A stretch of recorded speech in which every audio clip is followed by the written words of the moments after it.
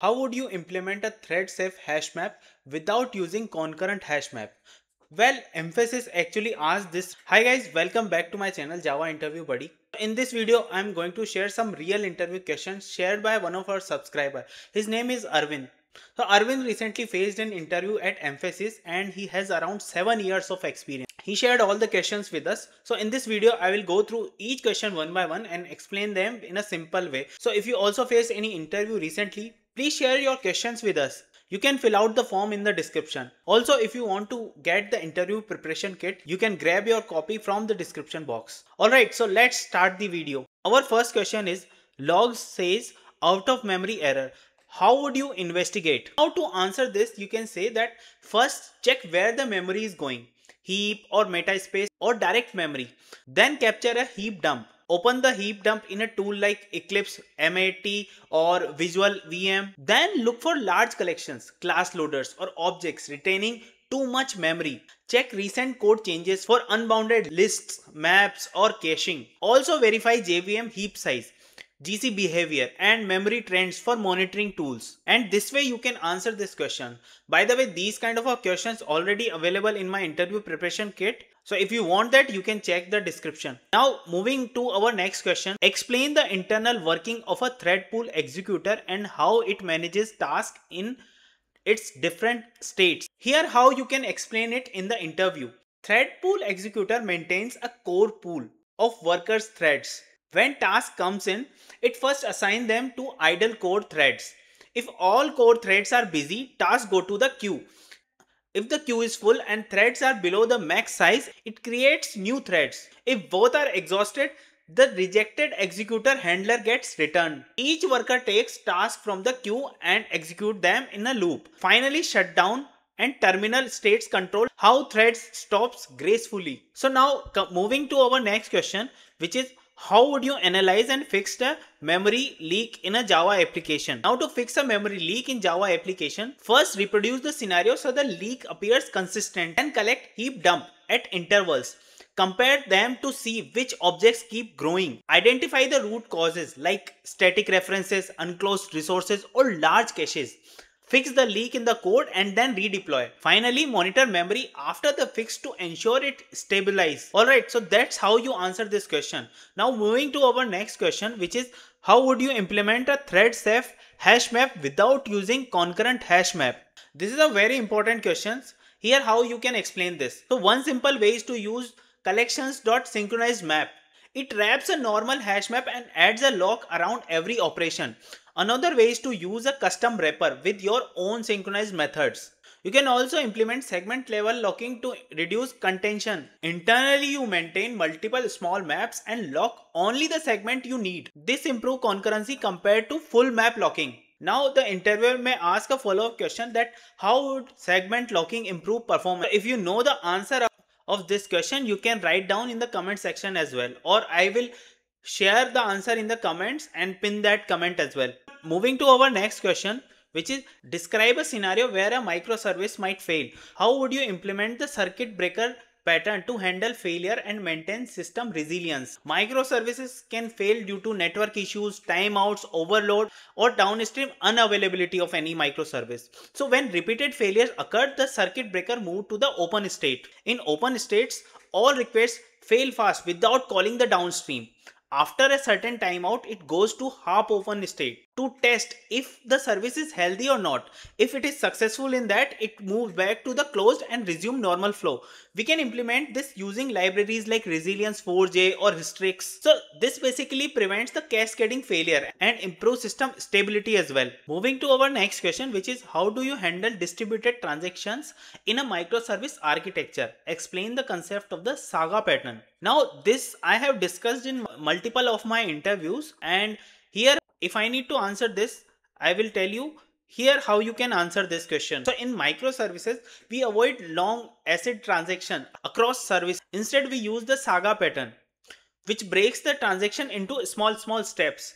So each step is handled by a separate service. If any steps fails, compensating action roll back previous steps as well. So saga can be implemented using choreography or orchestration. Choreography means event based, or orchestration means there is a central controller to control all the events. Basically, this keeps our service loosely coupled while maintaining data consistency across multiple services. So I hope you got the idea how to answer this question next time. Now moving to our next question, which is describe how you Dockerize a Spring Boot application. What were the steps, challenges and benefits of moving a containerized environment? Guys, questions in this interview are not for the beginners. Basically, if you worked on Spring Boot, Docker, these things, then you can able to answer this question. And suppose if you have those technologies in your resume, this video will be very helpful for you. So if you need to answer this question, here how you can describe it. Here you need to basically Dockerize a Spring Boot applications, and you need to also tell the steps, what steps you are going to use, what challenges you have faced. First, when you deploy any application on the Docker container, first you create a Docker file with a base image like OpenJDK. Then you will copy the jar file into the image and define the entry point. And after that, you build an image using Docker build. Then you have to run it locally to test everything. So one challenge, I guess you can tell that reducing the image size. And for that purpose, you can use slim base image. So the containerization helps basically with the portability of any application. It is easy for the deployment, and across multiple environment it will be consistent. So in the interview you can tell that first I will create a Docker file with base image like OpenJDK. Then I will copy the jar file into the image and define the entry points. And after that I build the image using Docker build. And then I run it locally to test everything. And as a challenge, you can tell that one challenge I faced was reducing the image size. So I switched to a slim base image. And this containerization helped with the portability, with the easy deployment, and with the environment consistency across multiple environments. And guys, if you face any interview recently, please share your questions with us. You can fill out the form in the description, and if you want to share your name or if you want to be anonymous, it's your choice. I will share accordingly. Now moving to our next question, which is your Spring Boot application is experiencing performance issue under high load. What are the steps you would take to identify and address the performance? Basically, it is a senior role, so that's why most of the questions related to either performance based microservices or challenges or deployment. So suppose your application has very high load and it is experiencing performance issue. So now to solve that, what step you can take? Now to answer this, you can say that first I will check logs and monitoring tools to find the slow component. For example, monitoring tools like Splunk, I will check Splunk for the logs. Grafana I can check for the logs. Then I will analyze thread uses, CPU heap and GC activity. And then I will use profiler tools like JProfiler to identify bottlenecks like slow queries or heavy loops. I will also check database connections if they are saturated or not. Then if there are multiple DB queries in our system, I will optimize them as well. Then I will review the pool size of thread pool size if we are using thread pools. And suppose there are multiple connection, multiple repeated requests which are happening. So that for that purpose, I will use caching as well. Finally, I will run load tests and verify that my changes are going to perform any improvement or not. Alright, now coming to our next question, which is how would you design a system that supports different payment methods like credit card, PayPal, cryptocurrency using interfaces and abstract class? So here how you can explain it. So I will create a payment interface with a common method like process payments. Then I will create classes like credit card payment or PayPal payment which implementing it. And if you need shared logic, you can use abstract class like base payment class that will create each payment type, implement its own processing logic. And then we have our client code. So the client code only depends on the interfaces. So adding new payment option becomes very easy for us. Basically, we are following open close principle of those solid principle. So as a follow-up question, interviewer may ask like how would you add a new payment method without modifying existing classes? So if you know the answer for this question, you can answer it in the comment section. There is a Java 8 feature for that actually. You can mention that. Alright, so let's move to the next question. How would you structure your package for maximum efficiency and maintainability in a complex project? Guys, this interview is having multiple system design questions. So if you prepare answer for these questions like these will be asked in multiple interviews recent days. So it will be very beneficial for you to clear any round of your technical interviews. If you are preparing for the companies like IBM, EY, or any product based company as well, because there they ask multiple system design question. So it's better to prepare question like this. So here how you can explain this in an interview. So a good approach is to structure packages by features or modules, not by technical layers. For example, user, payment, order, or notification as a separate package, and for each package contains its controller, then its services, then its repository. So this improve readability and reduce coupling as well between those modules. So it also makes the code base easier to navigate for large teams. So in microservices, this aligns well with the domain driven design. We call it domain driven design. So according to your project, you can add more details as well in this answer. So I hope you got the idea how to answer this question. Now let's move to the next question, which is what are the some best practices for managing transaction in Spring Boot application? Spring Boot and transaction, that means a solid question and you need to give a solid answer to that. So to answer this question, you can say that I will use at the transactional annotation. So I will use it at the service level, and I will also keep the transaction short to avoid locking issues, and then I will avoid calling any remote services inside that transaction, and I will also use proper isolation level based on the business needs. So then I will carefully handle the rollbacks as well, and I will handle checked and unchecked exception as well. Then I will test thoroughly the entire critical flow. I will test it thoroughly based on the that behavior of that transaction. So these points you can mention in this answer. So I hope you got the idea. Now let's move to the next question. How do you handle schema migration in a project using Spring JPA when the schema changes due to business requirements? Now to answer this question, you need to understand few things like what is schema, what is migration, and how to use Spring Data JPA. And here how you can explain it. Like there are multiple tools available like Flyway, Liquid Base, and these tools are used for the database migration, and we need to write certain migration script for adding or modifying tables. Then we need to update the JPA entities to match the new schema.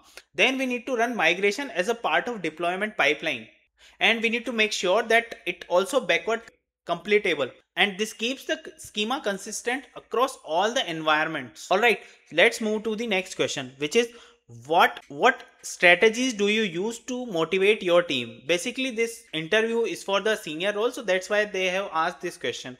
There are multiple things you can tell in this answer, like if you are managing team and if you are applying that kind of a role, while handling team, you may have faced a lot of challenges, and to overcome those challenges you need to like motivate your team as well. So to answer this question, you can say that I start by giving clear goals to so everyone knows what success looks like. I appreciate good work publicly, and feedback I will give privately, and make sure people get tasks aligned with their strength. I encourage learning and give space for the new ideas as well. Basically I hear everyone, and regular one-to-one helps me to understand challenges early, like whatever challenges the team is facing. And why would I do such thing? Because a motivated team performs better and it grows faster. All right, so this is our scenario based question. Now let's move to the next question, which is describe a project you led that was particularly challenging.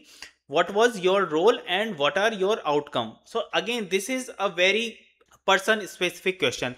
Any person who's handling a project, leading a project, basically this is for that. If you are such person, this answer will be very helpful for you. So here how you can answer this. First, pick one project where timelines were tight or requirements were unclear. Then explain that you coordinated with teams, clarified requirements, and broke tasks into multiple phases.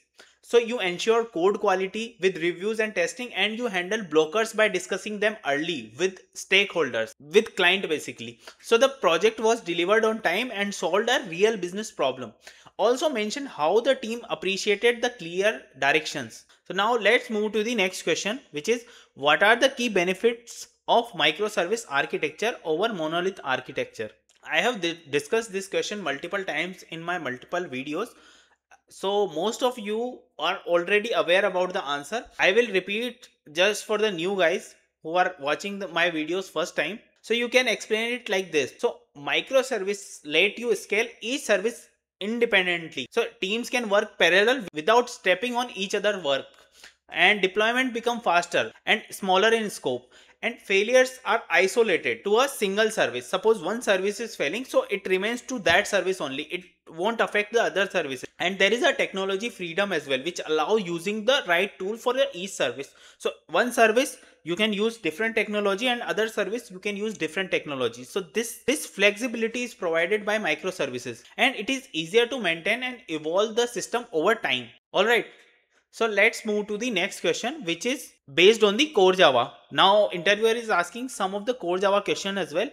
The question is, can you explain internal working of hash map in Java? Very simple question for a 7-year experienced guy. I will quickly tell you the answer how you can explain this in your interview. So hash map stores key and value pair in an array called buckets, and each key's hash code decides which bucket it goes in. And if two keys lands in the same bucket, they form a linked list or a tree structure. When a list becomes too long, it gets converted into a balanced tree for a faster lookup. So during put method, hashmap calculates the index, checks for the duplicate, and insert or update the entries. During get method, it finds the bucket and searches the list or tree for the matching key. When the size grow of that hash map beyond that particular threshold, hash map resize and rehash entries. Now, a follow-up question may be asked, like what happens internally during resizing. So I have mentioned the answer in multiple of my videos. You can comment down the answer as well.